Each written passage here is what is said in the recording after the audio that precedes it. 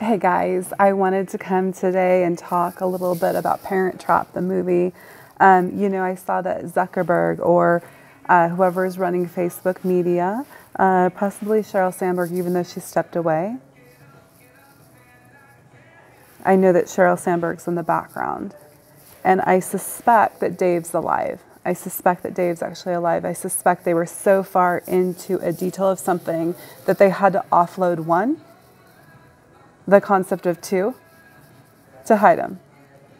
Could he be in some other nation running something for Sheryl? I highly suspect it. His murder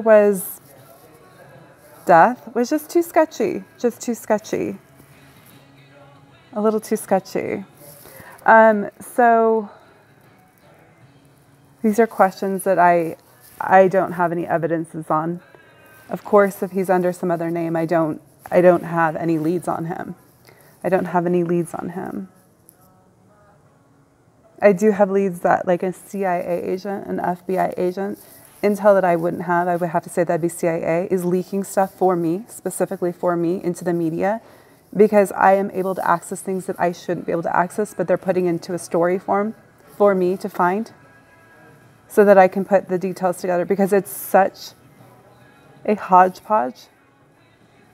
They have so many low-level people, so many Costco workers is what running around doing stunt shows. And they ask them to do it on purpose, so it makes your mind go there instead of to Senegal. Instead of the person sitting by Senegal having the business meeting about what they want and what they desire and why they're doing it. Instead of offloading a fortune to Suzanne Senegal and her spouse so that they can be the upper echelon of the billionaire. This is Laura Kate.